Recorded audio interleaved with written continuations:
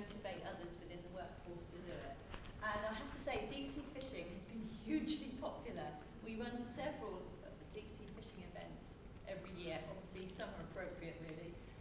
But they're always booked up solid. In fact, we've got other people ringing up now to see if they can get in on them who don't work for Ginsters, because they've heard of them. So it amazed me, but there you go. Very much because we were looking at economies of scale, getting larger numbers of people on, we could actually negotiate very good prices from local providers. It also kept them in business. We also targeted people like the local cycle shop, for example. They provided the bikes for us, as long as in return we actually sort of encouraged, if people said really enjoying using the bikes, which we have there free for local families, where can I go and get some decent advice on getting a new one? We tell them the cycle shop, confident in the fact that they would go there and get a very good deal, but also they wouldn't be sold something they didn't need. So it's that reciprocal agreement.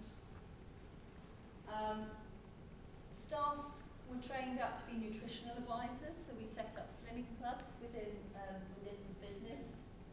Started to look at long-term sickness and getting people back into the workplace via this program, so they would interact with colleagues, so that they still felt that feeling of belonging to the business, whilst yet not able to come back into their full-time role. So very much, and we've found that that's been very effective in getting people back into work very much quicker. Talked about those cycle routes and footpaths. Worked with the local town council to purchase a footpath that linked the Ginsters site to two of the main residential sites, and also the local community college, which has got 1,600 pupils. Now this lane, I know it personally because my children used to walk it. It's called Muddy Lane, and it was well named because it was full of rubble, it was overgrown, it was dark, it had horrible litter. I'm talking needles, all sorts of unsavoury items, broken glass down there, and it was the main way to cut from one side of town to the other. So what we did with the local town council, it was privately owned, this lane. Town council agreed to negotiate and purchase it, which they did.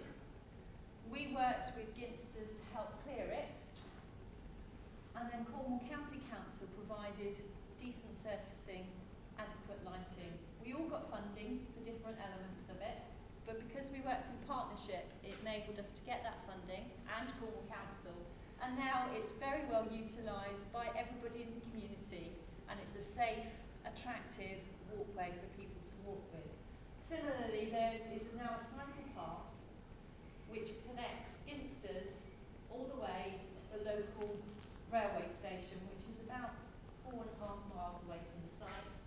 But that doesn't just benefit Ginsters, that benefits everybody that lives in the community as well. And it's used any time of the day. You can go along, there's people walking and cycling on a very dangerous road. It enabled other partners to get funding based on this project. The community college that I talked about, they got £50,000 to actually implement a dance studio area that was there for the whole community, based on the Ginsters programme and utilising it for Ginsters active workplaces.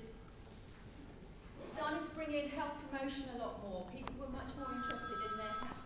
It's a nightmare, I've done that before. So.